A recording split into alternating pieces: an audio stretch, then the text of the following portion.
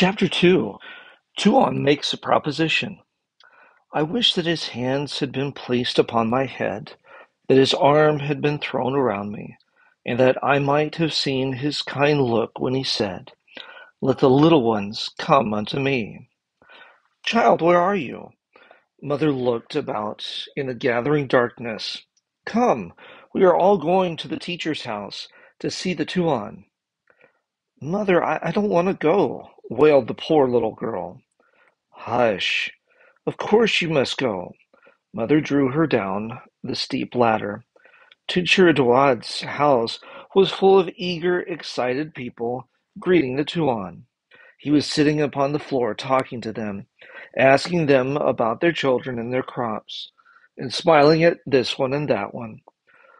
Kondima saw her own father shake hands with the Tuan. Are your children here? Asked Tuan.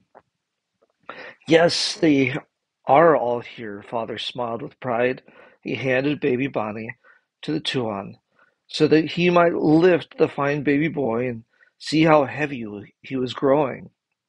Chaya stood behind her father, shyly waiting. Presently he took her hand and drew her forward. This is the big girl, said the Tuan, putting one arm around the child. And where is the little lively one, Kandima? At this, a number of people began calling, Kandima, Kandima, in a loud voice. Mother thrust the embarrassed child forward, and then the Tuan saw.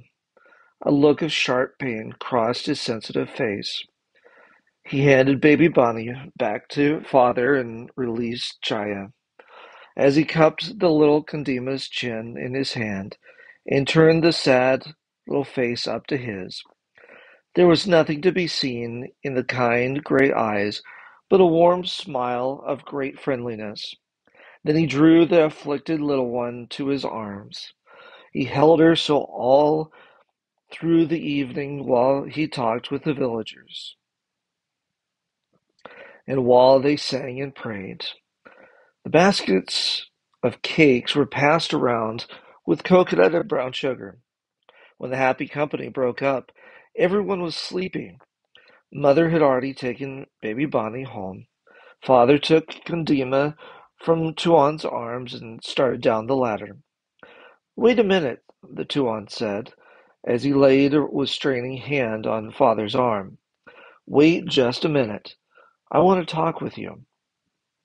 Father came back into the room and waited expectantly.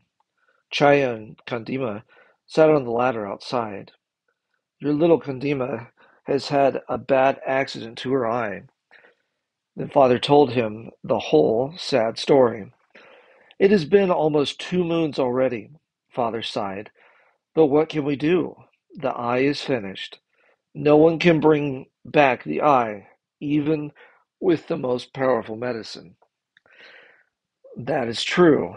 It was Tuan's deep, soft voice speaking again.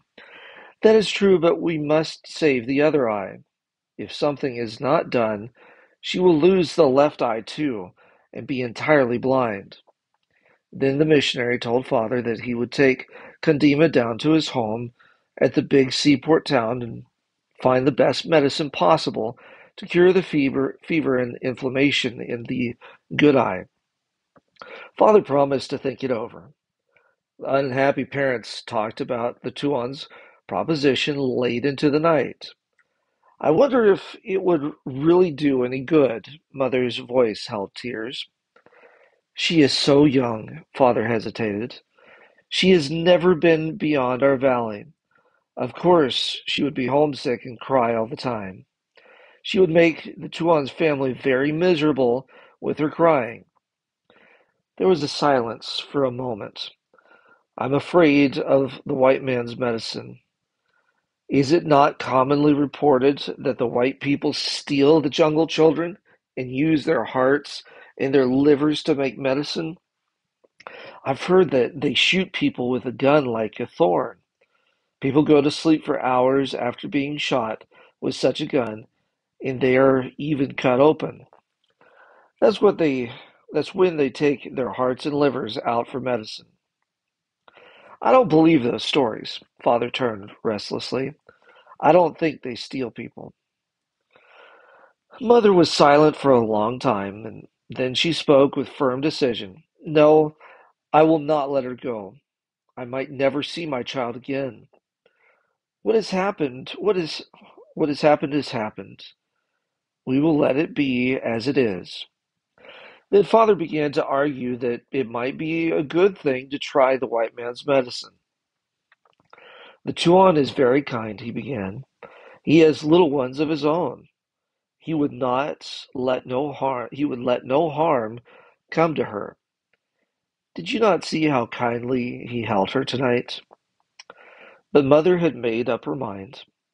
Kadima, listening from her mat in the corner, turned her face to the wall and cried herself to sleep.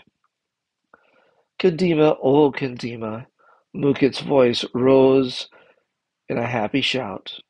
Kadima opened the door just a little. Mukit and Aljaya were standing at the foot of the ladder. My knife, cried Mukit, waving a bright object around his head. You said Tuan wouldn't bring it, but he did. Kadima slammed the door as hard as she could, seeing it was open just a little way, but nothing could shut out Mukit's and Aljaya's laughter. Kadima went to the far side of the hut and looked out the only window. Tuan and teacher Doad were standing over by the teacher's house. Snatches of their conversation reached the little girl's keen ears. We must have a school for them, Doad. The boys should learn to work with wood and iron. The girls must learn to sew and cook and care for children. All of them should learn to read and write. Teacher Doad nodded, and there was more talk which Kadima couldn't hear. Then they both turned and walked up the ladder into Doad's house. Teacher Doad had been in the village for 6 months already, and Kadima knew that it had been planned from the time he came that a school should be established. But there were many fears from many things to be overcome in the hearts of the villagers. They could not see the advantage of sending their girls to school to learn reading and writing when they would never do anything but tend babies, cook rice, and care for gardens and pigs. There might be some reason for boys to go to school, but the villagers were doubtful even in regard to this. So the school which the native teacher had often talked about had not been started. I think I'll go over and play with Teacher Jawad's puppy. Kadima opened the door and started down the ladder. Angry as she was, it was still disappointing to see no one about. Actually, she wanted very much to see Mukit's knife. The puppy was only an excuse. The little girl walked straight to the teacher's house. The puppy was playing on the grass in the shade of a coconut tree. She threw herself down beside him, laid her face against his long, silky ear, and cried, Dear puppy, I wish I could be a puppy too.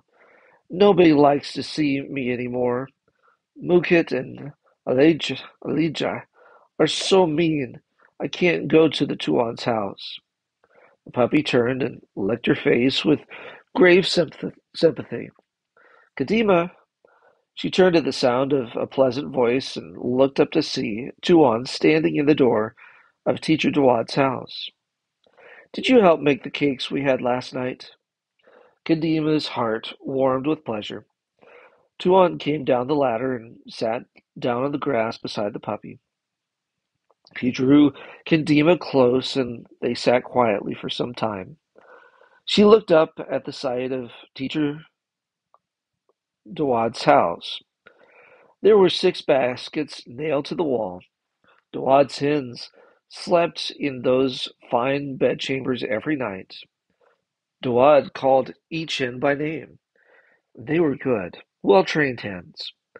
Every night after they had supper of unhusked rice and table scraps, Dawad would call each one to him.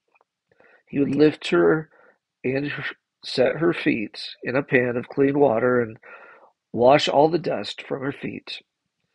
With a clean cloth he would wash and polish the beak of each chickabid, and then thrust her into the little door of her bedroom basket. All those hens lack is a good-night kiss, laughed Tuan, the first time he saw Dawad put them to bed. The puppy, too, was clean and fat. Dawad bought canned milk for the puppy whenever he went down to the big city 40 miles away. He never bought any milk for himself, but he always carried a few cans in his bug hunts, so the puppy might have a special treat. The puppy had a bath in warm, soapy water every day, too. Teacher Jawad explains that since he had no wife and no children, the only way he could set a good example was to take care of his pets. Kadima looked at the baskets. Then she looked at the puppy. The Tuan and Jawad are both just good. That's what they are. Tuan pulled the puppy into his lap. I want to tell you a story, Kadima. The little girl waited expectantly. Once there was a little girl, as big as you are right now. She was a pretty little girl, and she went about singing merry songs all day long, making everyone happy with her cheerful ways. Then one day a sad thing happened. The little girl was walking along the road with her sister when a naughty girl picked up a stone and threw it. It just happened that this pretty little girl turned her head at the very moment the stone was thrown, and it hit her right in the face. Oh, how the stone hurt the poor little girl. It broke her nice, straight little nose and made her sick for a long time. She was she never was very strong after that. The little girl could never be proud any more, for her face was no longer pretty. She was sick and miserable most of the time. Gandima searched Tuan's face with such eagerness that the gray eyes grew misty for just an instant. Tuan, did anyone ever like the little girl any more? Oh, yes. That is the wonderful part of the story. You see, the little girl was very lonely at first, and so she learned to talk with Jesus. When she couldn't sleep at night, she would talk to him and be comforted. She became so sweet and gentle in all her ways that she was loved more than most people are, in spite of her disfigured face. She lived a long and happy life. What was the little girl's name, Tuan? Questioned Kandima. Her name was Ellen. Tuan smiled down at her. The warm feeling began to come back to Kandima's heart. Her throat cleared, and she took a deep breath. The little brown hand found its way into the big, strong one, and they sat for a long time, looking out across the purple valley. Dawad found them thus when he came back from the spring, with the rice all washed and ready to put over the fire.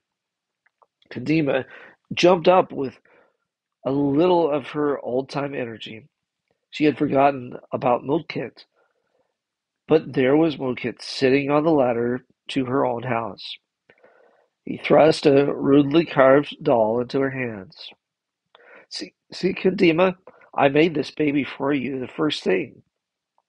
Aren't you glad the Tuan gave me the knife? The toy was a simple one, but in Kadima's eyes it was wonderful. She hugged the crude baby to her breast in ecstasy. Oh, Moodkits, how did you do it? Thus forgiven and reinstated, Moodkit became eloquent. It is a magic knife. He took it from his pocket. I will make you a little rice huller in a buffalo cart like they have down in the city. Then he drew out a small stick of soft wood. After handing the knife to Condima so she could feel its sharpness, he showed her how easily the wood was cut. See, it has three blades. He opened them all out fanwise. No one in this village has so good a knife. I will keep it as long as I live. When Kadima woke the following morning, the Tuan was gone. Teacher Dawad was singing in his house. The village had returned to its usual quiet round of daily duties. Tell Cookit's daughter to come over here, Dawad called to Kadima. It was only a step from Kadima's house to the hut of Cookit's daughter, who strapped her small baby to her back and followed Kadima. On the floor in the teacher's house was a pile of clothing. There were several small garments. Dawad began pulling these out. Are you going to give these to me for my baby? The eyes of Koket's daughter widened with surprise. Yes, Tuan told me that you must have some warm things for the baby so he won't get sick like your other ones did. The Tuan is very good, said Koket's daughter, as she rolled the garments into a neat bundle. You may have this little blanket too. Tuan handed over a pink checked blanket bound with wide binding. Your baby will be like the son of Raja now, laughed the young teacher. Here's a little pot of rubbing medicine for your father. Tell him to warm it over the fire before putting it on his body. During the day, Kandima heard other people called to Dawad's house. All of them went away with some token of the Tuan's kind thoughtfulness. But for Kadima herself, Tuan had left nothing. Oh, yes, he had left something. Kadima tried to think what it was that Tuan had left. It was the story about the little girl who was hit in the face by the stone. After all, Kadima's family were not poor. They did not need clothing. It was the poor of the village that had been remembered. That night, after Kadima went to bed, she thought for a long time about the little girl whose face had been spoiled by a cruel stone. As she lay quietly under her mosquito curtain, she asked of the soft darkness, Jesus, are you here? Will you be a friend to me like you were to the little girl Tuan told me about? For the first time since the accident, Kadima fell asleep without crying.